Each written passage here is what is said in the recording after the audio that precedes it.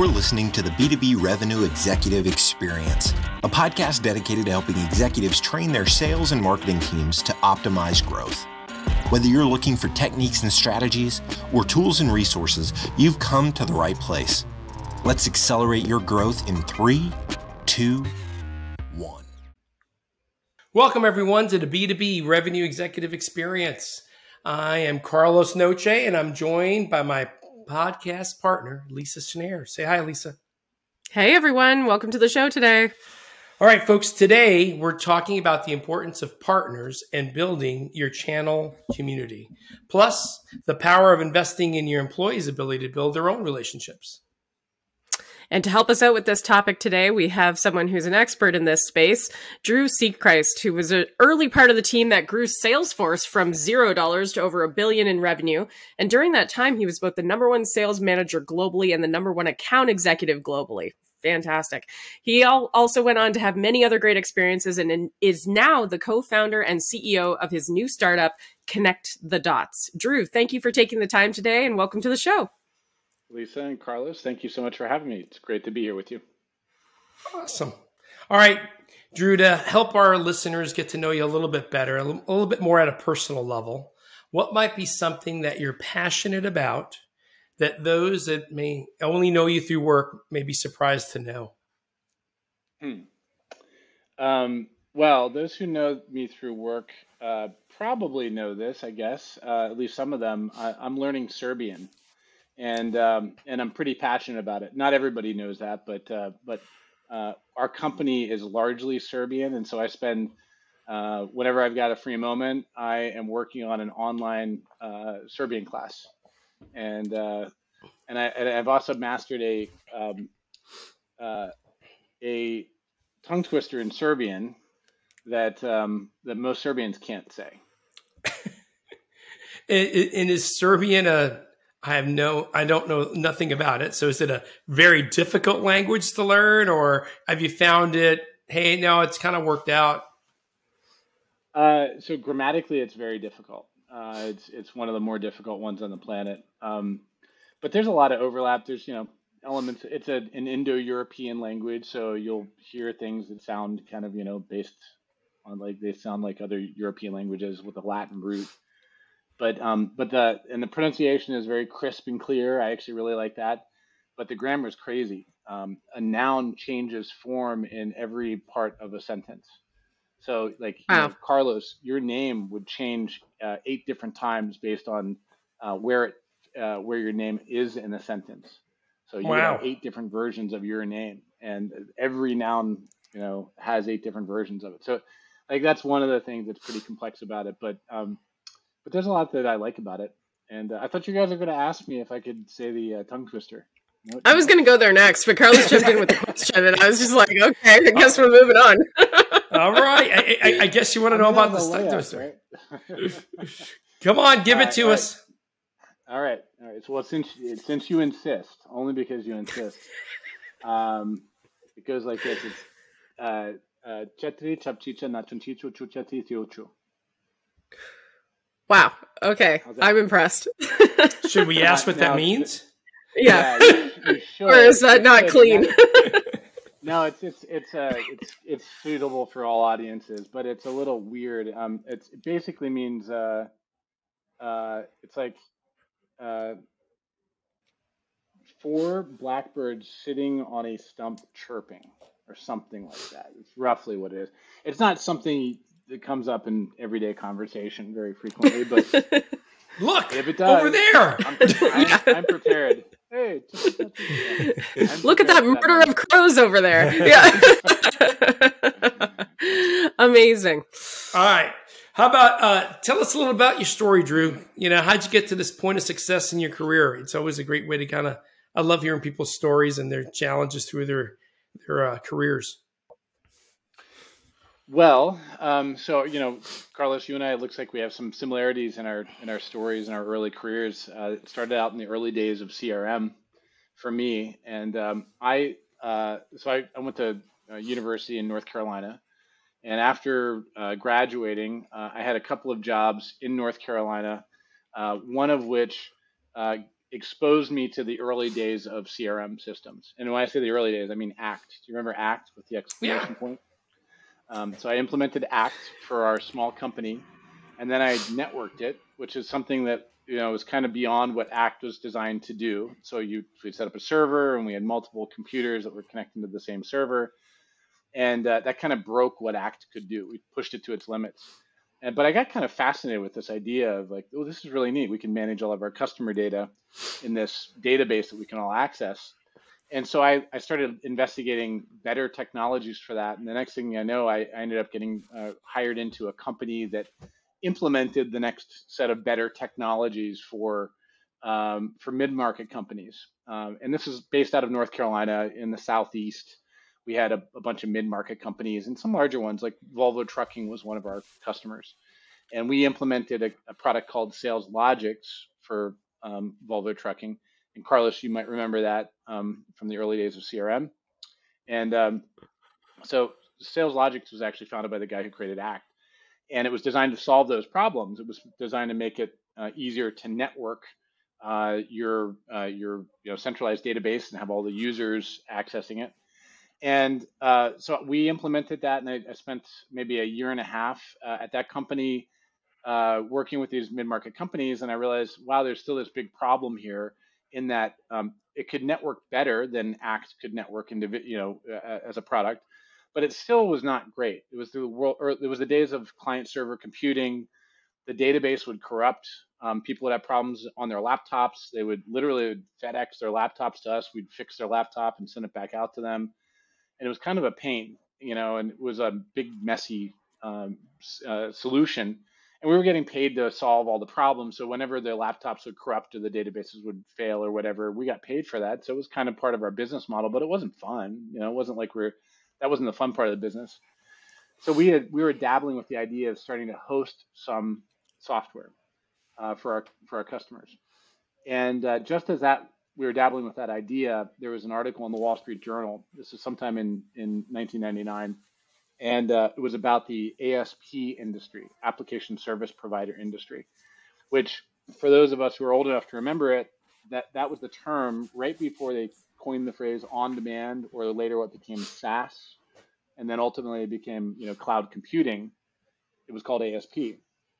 And in that article in the Wall Street Journal about the ASP industry starting, it referenced this guy named Mark Benioff, who was leaving Oracle, apparently with the blessing of Larry Ellison, the CEO of Oracle, and $2 million of Larry's dollars to go start this company called Salesforce.com.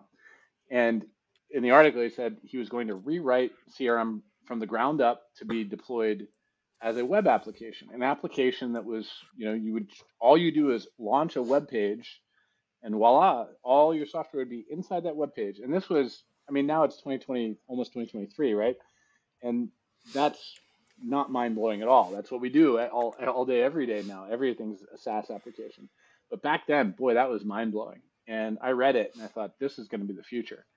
And so I know that one of your favorite questions during your podcast is, tell me what's a cold email tactic that'll break through the noise and actually get to you. I don't know the answer to that question exactly. I got some theories, but I sent a cold email to Mark Benioff, and he actually read it and responded very quickly. And the cold email was, hey, hi, Mark. Read the article in the Wall Street Journal. Awesome. Love what you're doing. Can we resell Salesforce.com to our customers, like Volvo Trucking and all these other companies? And he got back to me and said, we're not going to have a reseller channel. We're just going to have a direct sales team. And I wrote back and I said, maybe we should talk about something else then. Like, he said, come out to California, let's talk. And so literally flew me out to California, met with Mark, and he inside of, honestly, it was like 3 minutes, he offered me a job. And he quadrupled my salary based on what I was making back in North Carolina. And it was kind of an easy no-brainer. Felt like I just got recruited up to the big leagues. I felt like I was way out of my depth, but I said yes. Went back to North Carolina, packed up all my stuff in a U-Haul, and then drove it west and started to work for Salesforce.com as employee number 36. I was one of their first account executives, and that is the beginning of really my story as a professional and where I kind of got my big chance. Awesome. You needed that quadruple raise just to afford the rent in San Francisco. Yeah, well, I quadrupled my income, but I think I cut my apartment size by by 75%. So it was right. I mean, 1999 was a tough time to move there. There was no real estate available. That was the dot-com boom, the height of Boom. it. It was really hard to find an apartment, and everything was super super expensive. So, but it still, it was super exciting, and definitely made the right call, I'd say. Awesome. I'd say it worked out all right for you, Drew. It worked out okay. Yeah. So kind of taking the next step into leading into what you're doing now, you talk a lot about relationship selling, and it sounds like I love that story about reaching out to Mark, and that was built at the beginning of a beautiful relationship. When we talk about relationship selling, as we segue into talking more about what you're doing with Connect the Dots, for our listeners, what is that? Like, what is the definition in your mind of relationship selling? Well, I mean, I think it's understanding what relationships you have in your life. Who do you know? Who do those people know? Potentially, even who do those people know? Like, how far out does this chain of relationships extend for you? So, understanding that the chain of relationships, I think that's one thing. I think another thing is adopting a mindset of pay it forward in life in all things. And so um, you know, I have you read The Tipping Point? Malcolm Gladwell. I don't know if you guys. I haven't yet, but No, it's on the list. it's a great book. They have these archetypes of people that play roles in when things become big breakout successes, big hits. Like, why does somebody? I think one of the examples in the book is like, why does somebody else, or why all of a sudden are Hush Puppy shoes popular again after many years of not being popular? And they break out all the people that play roles in making these things hit a tipping point and then grow really, really wildly. And one of the archetypes is called a connector. And a connector is somebody who loves putting people together. Like, oh, you've got a problem. I know somebody who's got the perfect solution for you, or you should talk, or I know somebody who's been through the same type of thing, or I know somebody that you should really meet for whatever reason. And I've kind of always had that default mindset, just kind of I don't know, my entire adult life and going back even before that. And sometimes it can be annoying. You're constantly, saying, hey, I want to connect you two for whatever reason. Not everybody wants it, but you got to, so there's nuance. You got to figure out how to make sure that you're doing it in a way that's respectful and value add for everybody. But I think you adopt a mindset that you want to help people where you can, and not in a transactional way. I think that's pretty obvious. Like, when you're helping people in a transactional way, and that's the only time that you show up, I think that it feels kind of icky. Nobody likes that, and people will know. You get a reputation for time over time for doing that. So, step one is understand your network, understand the people in your network. Step number two is make sure that you've got this pay it forward mindset where you're going to help no matter what, no matter where. You're gonna see how you can help the people in your network. And then I'd say the third thing is then when it comes time for you to have an agenda, and you want to let's speak plainly here. If you're a salesperson and you've got something to sell, you know who you want to sell to. Typically have a target territory or a list of accounts that is the right list of accounts, and then the titles at those companies that you want to sell to. Then step number one, absolutely. If you're in a B2B sales organization and you're selling something with a high enough value, step number one should be understand your network and then tap into it. Make the right asks. And if you've lived a virtuous life, if you've been a good person paying it forward, then you can tap into that network and people are going to want to help you. And so I think that's how I think about relationship selling, and at a very high level. And we can go into all the details about how to make that actionable. Okay. Okay, because I want to throw you a little bit of a curveball right off the bat here. I work a lot with SDR, BDR teams who are building networks relationships for the first time.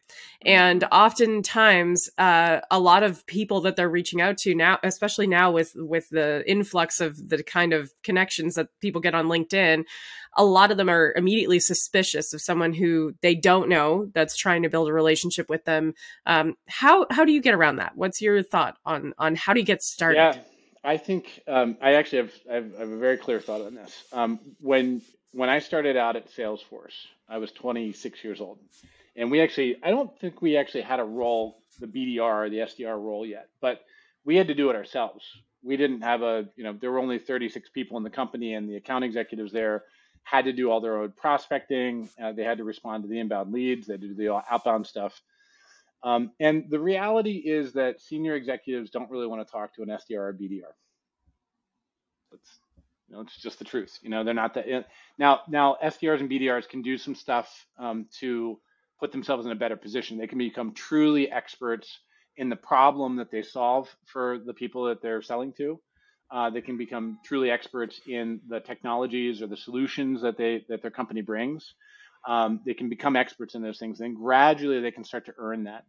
But I think in the very early days, what I would say is borrow status else from other people, because an SDR, if I get an email and I get, I'm now CEO of a company and we have budget to spend on things, and we got problems that need to be solved, and I delete almost every SDR email I get. It's just noise. I'm sorry, I'm sorry, SDRs. I feel your pain. I've been there. I've done it, but it's just noise. And there are every once in a while, I would say it's probably like 1 in 300 SDR emails. There's something that just stands out in a way that I might reply to, but call it 299 out of 300 times I'm hitting the delete button. I'm just like, ugh, this is a tax on my time today. But if I get an email from a CEO, okay, I'm curious. If I get an email with from a senior executive at some company, then there's a slightly higher chance that I'm gonna not delete it. I'll read it and see what they have to say. If I get an email from somebody I know, I read it 100% of the time. I mean, I never delete something from somebody that I know. And so there you go. That's the binary switch right there. So if you're an SDR, borrow status. You don't have, or a BDR, borrow status. You don't have it yet. You'll learn it someday. You will have it. It's okay. But when you're starting out, and I did this at Salesforce, I learned this, working with Mark Benioff and the rest of our executive team. I drafted. Nobody wants to see an email from Drew Sechrist when he's 26 years old, but getting an email from Mark Benioff, CEO of Salesforce, who was a direct report of Larry Ellison at Oracle, and was in the media and all this stuff, that got through the noise, even if the person didn't know who Mark Benioff was, or even if they didn't know Mark Benioff personally. So I did a lot of what I call, wizard behind the curtain stuff at Salesforce, where I would draft emails from Mark Benioff to send to whoever I wanted him to send it to. And if it was a cold email from Mark, but it was from Mark and he had the CEO title, great. If it was a warm email from Mark and Mark actually knew that person, well then it was golden. We were going to get a reply, we were going to get a meeting. But again, you have to think about how to borrow the status. So we were small enough at that point that I could say, hey, Mark, I want you to send this email to this executive at this company. And I would draft it for Mark, and I would spend a lot of time to do it right. I'd write in Mark's voice. Mark never used to capitalize anything when he typed. Right? So, so I would do that. I mimicked everything Mark would do. I read enough of his emails. I was like, GPT chat for Mark Benioff. You could tell me what the target was, and I could type it out, and nobody could tell it wasn't from Mark. So then Mark got comfortable that I would do that for him correctly, and I would send it to him in all lowercase, just like he would, and then he would just copy and paste it and send it to the person that I asked him to send it to, and that would get a meeting. Now, Mark, ideally, what he would love to do is get the meeting and have it immediately transferred to Drew Sechrist, junior account executive. That way, Mark frees up his time and he can go on with busy CEO stuff or swimming with dolphins in Hawaii or whatever he was up to at that point. And but you can't always do that. You can't do it right away, right? So there's like gradually, Mark could turn me into a more senior executive, and then I could start doing some of this stuff. But in the early days, Mark would have to take the first meeting, and that's what So we do. Okay. so Drew, just to cut you off. So he would have that initial, at least the initial call, if not maybe a couple others to kind of get it going, and then Yes, can then kind of hand it off after that. that's right. And later as we started, when we were 36 people in the company, we're really small. There aren't a lot of us to hand things off to. But as we got a little bit bigger and we hired in some more senior execs, then he could hand it off to like my boss, Carl Schachter, who had a VP title. And, and Carl had enough of enough gravitas that he could do that. So then Mark could maybe get out of even having the first call. Right. And then it would be Carl and then Drew. And then it's kind of like I don't know. It's like it's like pledging a fraternity, which I'm not a fraternity. I wasn't a fraternity guy, but like whoever's at the bottom of the bottom rung has to do the grunt work basically. So Mark does the glory work. He would send out the email that I would ask him to send. Then he would set up the meeting and inviting Carl Schachter, my VP, and then Carl would have the meeting, and he of course would bring me, and then I'd be the grunt who was the scribe, writing down all the notes from the meeting, taking the action items, figuring out what needed to be done next. And then at the end of that call, then I would go run the sales cycle. I would be introduced in. Carl would say, "This is Drew. He's your account executive. He's going to work with your team to go figure out how to, make these, how to determine if there's a good opportunity for us at Salesforce.com to help you with your problem. So we'll come back in 3 weeks after they've worked with your team to do the due diligence, and they'll present their findings, and you can make a decision if you'd like to go forward with us or not."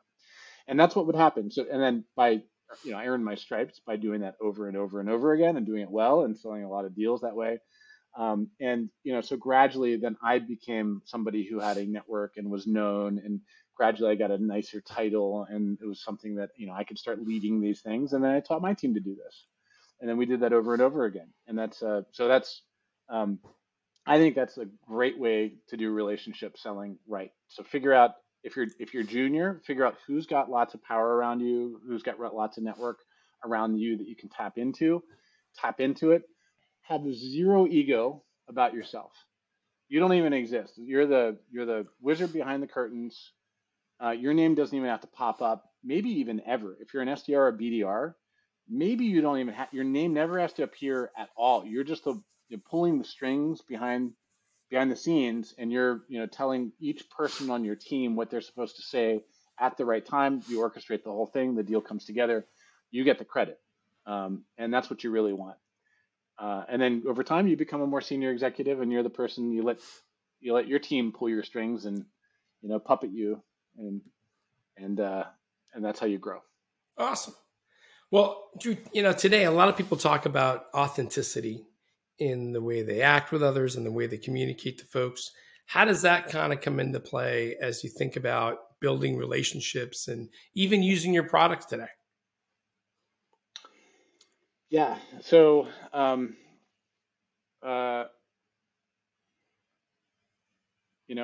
think all of us have an innate, authenticity sensor. So you can feel it if somebody's being really authentic with you, or somebody's got some other agenda. And I just think about the people that I'm kind of like my closest friends, and I'll put my sister in this camp. My sister's like one of the most authentic people that I know. She can't be inauthentic. It's just she wouldn't even know how. If you said, "Hey, be inauthentic in some way," it would fry her circuits. So I think we all sense it, we all feel it. Now, so you just gotta be that if you're, or you just gotta be that. That's number one.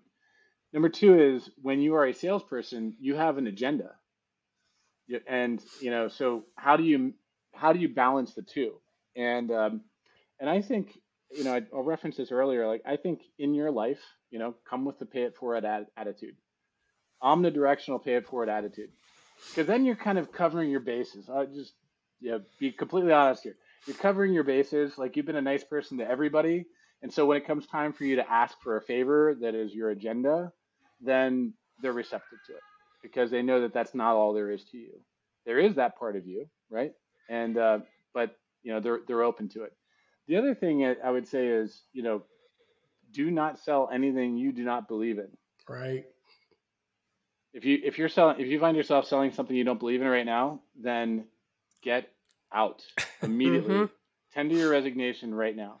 Because if you're not solving problems for people and you don't believe that this is really going to make their lives better, then you're going to find yourself in a very inauthentic position. And you hear about these things. Boiler Room. Boiler Room is a movie about that situation. Don't do that to yourself. Right. That's like that will rot your soul. I just said that to a workshop this past week. I was like, if you aren't genuinely passionate about what you're selling and enthusiastic, and you don't genuinely believe that it can help the people you're calling, get out of here. Yeah. They're going to be able to tell. Yeah, and you tell, like, this is your life. The biggest chunk of time that you spend when you're awake in your working years is working. And so, make sure that you're doing something that you feel really, really good about. That, I've been lucky enough that starting with Salesforce, I basically have everything I've done since for Salesforce and ever since, I would have done it for free. I loved it so much. It was so fun. I loved the problems that we were solving. I really loved the problems that Salesforce was solving in the early 2000s. It was just really, really fun because I'd experienced the other side of that. I knew we were solving a really hard problem for people, a really messy problem, and making their lives better. It was a joy. So whenever I would leverage my network and say, hey, I know that the CEO of that company over there, they should be using us. And but it's going to be hard for me to get his or her attention. That person, could you please make the introduction? I guarantee you they're going to thank you in the end, and I'll thank you too, because we'll both win. Yeah. Yeah, we talk about if you think about your job as selling something to someone, let's be honest, nobody out there wants to be sold, but everybody loves to buy. So if your approach is really, hey, we have an amazing product that solves really tough, difficult problems, we're here to help. And that's the reason of that initial communication or communications out to them. It really changes your mindset, which is really important in building a real authentic relationship to start with. Mm-hmm. So it's perspective and mindset's really critical in everything you do. So I agree with you 1,000%. Hey, in your product, before the podcast, talked a little bit about relationship mapping. Walk me through that. What does that mean? And what are some of the elements to make that effective? Sure. And you're talking about specifically for Connect the Dots, the product that our company. You said it was a good product, so I'm waiting to hear it. Yeah. I'm very happy to talk about it. So So going back to the early days of Salesforce, the hardest part of everything I just told you about leveraging these relationships was figuring out who really knew who. And so just a little history lesson here. Salesforce was founded in 1999, and that's the year I started. And then LinkedIn came along a few years later. I don't remember exactly what it called, 2002, 2003 or something. And there were a lot of companies out there that were kind of doing, business social graphs. So it wasn't clear that LinkedIn was going to be the thing that it ultimately became later. But in the early 2000s, there was nothing. And so what we would do is blast an email out in the company and say, hey, I'm trying to sell to Cisco. Does anybody know anybody at Cisco? And people would say, oh, my friend or my neighbor or, my biking buddy or my cousin or whatever works there and does this. I can make an introduction. And that was okay until you had maybe a couple of hundred employees. And then after that, if you keep doing that, it turns into insanity. And then eventually the company shuts it down and says, sorry, guys, can't do it anymore. You cannot blast emails out like that, which is really sad because that was really nice and very useful for us. Then LinkedIn came along, and gradually LinkedIn got large enough that it was useful, but it didn't get too large that it became less useful, because there was kind of this happy, golden period of LinkedIn when everybody on there was actually, they knew each other. You could, if you were linked into somebody, it meant you really probably had met in person. That's kind of what the rules of the network were. People seemed to abide by it, and it was also just a smaller network. So if you could see that somebody was connected to somebody else, then great. Okay, leverage that relationship. I can say, oh, I'm trying to get to Cisco, and I see my colleague, my VP of finance here at our company knows that somebody over there that we want to get to. Great. Fast forward to now, 2022, almost 2023, and now the LinkedIn graph is going crazy. So everybody's connected. Everybody, it is a fabulous platform for blasting out your message to a large audience. And so people have aggregated lots of followers, lots of connections, and what has the sacrifice to that, the wild success of that comes at a cost, and the cost is you don't really know who knows who on LinkedIn anymore. So there's a lot of false positives. There's signal in there, but there's way more noise than there is signal. And so our product is to solve this problem. If I could figure out who Mark Benioff knew in the early days, boy, I got a deal. I had a deal, right? Like I could get an opportunity, I could get a meeting, we could run the sales process, we could close the deal. And then we gradually hired in some other executives that had good networks too. Like Jim Steele came along later, and he came from IBM, kind of a different parallel universe. He had a great network. If I could figure out who he knew, literally figure out who he knew, and then we could go close $1 million deals just based on the strength of his relationships. The problem was I didn't know everybody he knew. And he had a really big he had a whole, like this invisible network of people that if I had only known everybody, boy, I was the number one account executive there, but I could have been, number one by a wider margin, if I could just tap into all of those relationships. So that's the problem that we are solving with Connect the Dots. And so Connect the Dots, really simply, what we do is we let you aggregate all of not only your LinkedIn contacts, but all of your contacts that you've ever communicated with across any of your email accounts that you have access to, by applying AI to the header data of every email that you've ever sent or received in your life.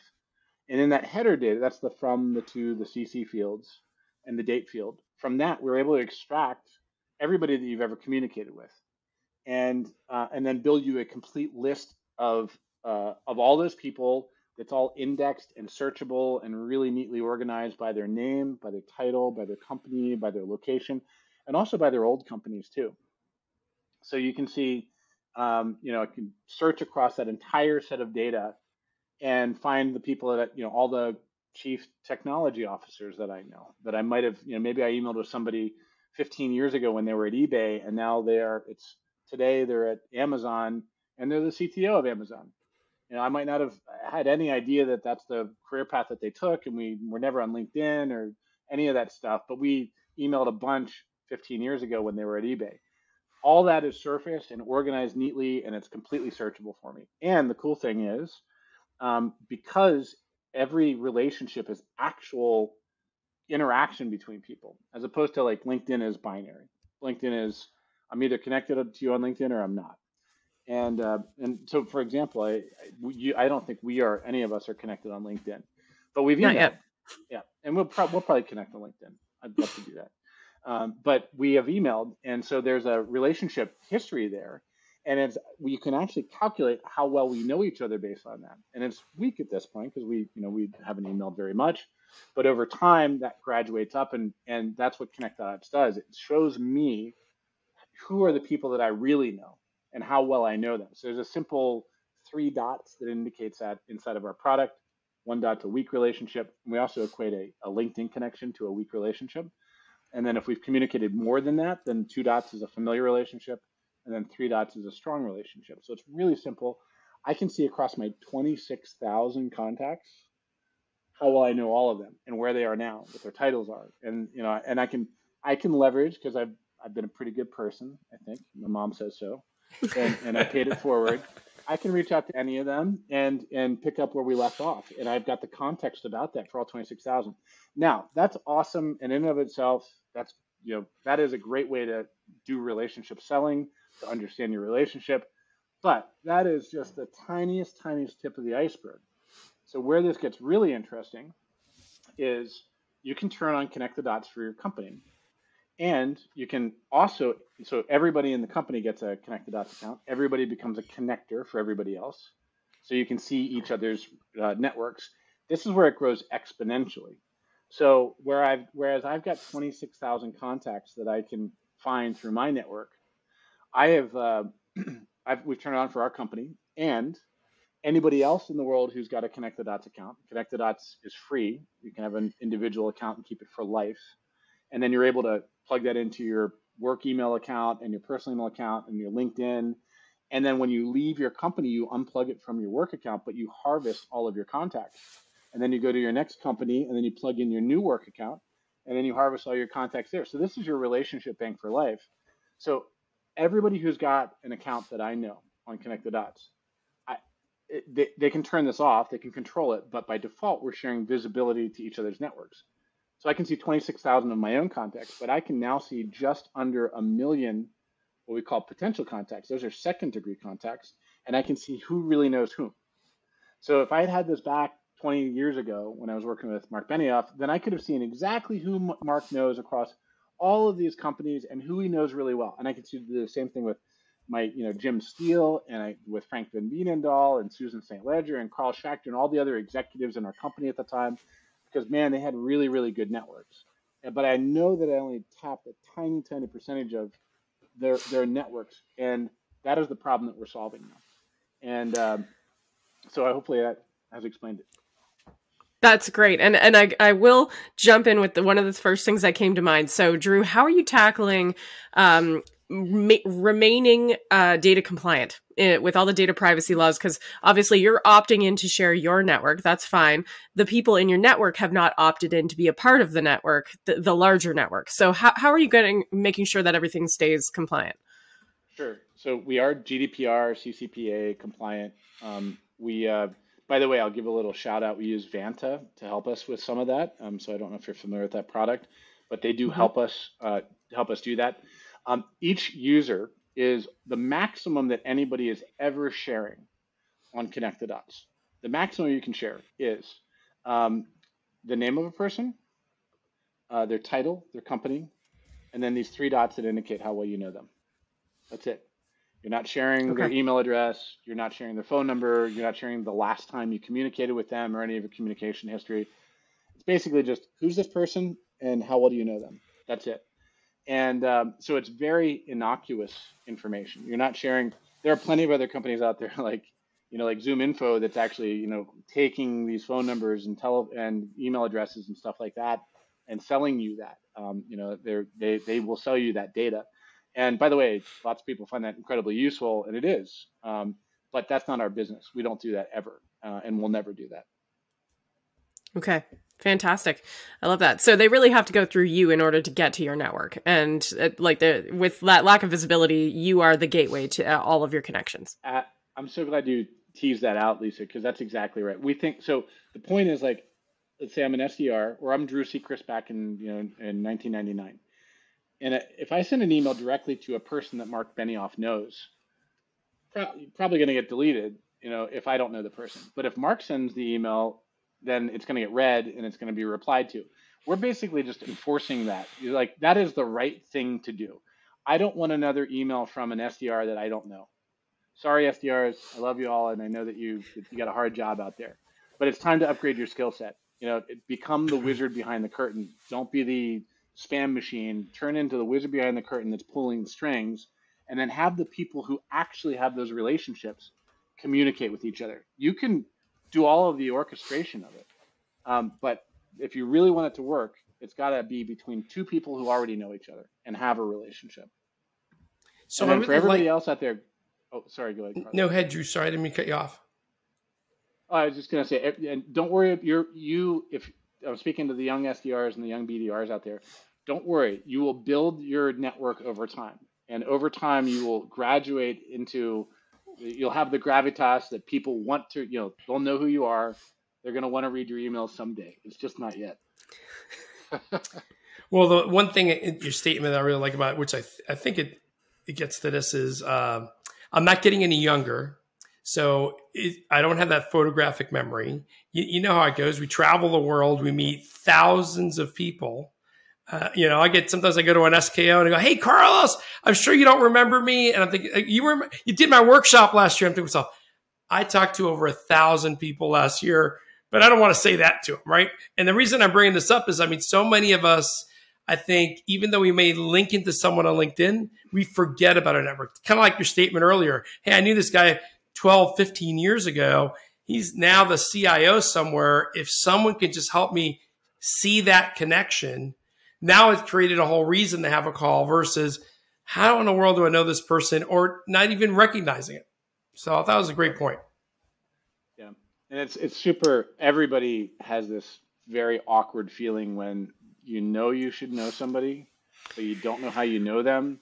And then you just want to go run for the hills, right? You're like, oh, I just can't bear to have the first minute of this conversation with this person because it's going to be so awkward. Yeah. You know? Yeah. Or I'm faking my way through it. Yeah. And so for, my 26,000 contacts, I've got context on all of them. I know exactly where we left off. And so it's pretty amazing. One thing I didn't tell you is we have a Chrome extension that sits on top of LinkedIn, on top of Sales Navigator. It also sits on top of Salesforce and on top of Gmail. And we're going to expand it to other locations too. So you can imagine you're looking at a LinkedIn profile for somebody like, do I know this person? And then you just look at the Chrome extension, click, it'll pop open, and you'll see every email you've ever had with that person across all their email addresses going back to the beginning of time. Context. That's amazing. That sounds very powerful, Drew. It's really exciting. Let's change direction a little bit here because we teased it out a few times throughout the conversation. So when you mentioned that the 299 cold emails from SDRs you'll delete, but there might be one. Can you help them to yes, okay, I understand. Overarching messages, use the credibility you've got at your fingertips, try to build off that. However, when that one cold email, tweaks your interest, what is it that they do differently? Okay. If you can reference somebody I know, great. That, somebody I know well, okay. It'll spark something in my brain and I'll continue reading a little bit further. If you reference companies that are super relevant to me, like maybe competitors, or like, really tightly aligned in some way, shape, or form, that could break through. It's not impossible to look from the outside at a company and say, I know that this company has a certain problem that they need to solve, and it's a high priority for them. So if you happen to guess what's in my brain at that moment, and that might be the 1 in 300 times, like for example, we're hiring for DevOps right now, and DevOps is a pretty hard thing to hire for right now if you want to get great quality. And so if an SDR sent me something that referenced, hey, we have an amazing set of DevOps candidates, that fit your whatever criteria, I would reply to that right now because that happens to be very top of mind for me. But I'm not sure that you could find that out. I'm not sure how you would find that right now. You might be able to find that. You might be able to look on our website. Maybe it's posted there or something like that. So those are some of the key thoughts that occur to me. Fair enough. Awesome. All right. Here's our last big question for you. We call it Acceleration Insights. Drew, it's your chance to give our listeners that one piece of advice that might help them achieve their goals this year. Well, I would say we're going into 2023. It looks like if you're selling technology, this is going to be a hard year, everybody. So buckle up, get ready. Cold outreach techniques are not the way to go. They're already hard in the best of times when you're selling into a really good market. When the market takes a nosedive, everybody's going to have a flight to trust. They're going to delete all those cold emails. So number one piece of advice is go to ctd.ai, sign up for your own free Connect the Dots account, and then lobby, get your company on it, get everybody in the company on it, light up your corporate network, invite all your investors, advisors, partners, friends, so that you can expand your network, and then be the wizard behind the curtains, pull the strings, and then get in front of all of your prospects, leveraging warm relationships. So that would be my number one piece of advice for 2023. Perfect. Be the puppet master, folks. Drew, if any of our listeners were interested in speaking to you more on any of the topics we covered today, what is your preferred method of communication? Is it through the website or LinkedIn or? I'm a classic email guy, as maybe you guessed. The best way to reach out to me is send an email to drew@ctd.ai, ctd.ai. And if you reference that you heard me on the B2B Revenue Excellence Experience podcast, and you're interested in setting up an account, let me know that. I will send you a link that lets you skip the waitlist. Ooh, there you go. Hot tip, folks. Drew, cannot thank you enough for your time today. And thank you so much for being on the show. Lisa, Carlos, it was a real pleasure. Thank you. Thank you, Drew. All right, everyone. That does it for this episode. Please check us out at www.b2brevexec.com. Share this episode with your friends, your family, your network, your kids. Get them off screens for a little bit. And if they like what they hear, and if you like what you hear, please do us a favor and throw us a 5-star review on iTunes. I am Lisa Schneier. I'm joined by my partner in crime, Carlos Noche. And until next time, we wish you nothing but the greatest success. You've been listening to the B2B Revenue Executive Experience. To ensure that you never miss an episode, subscribe to the show in iTunes or your favorite podcast player. Thank you so much for listening. Until next time.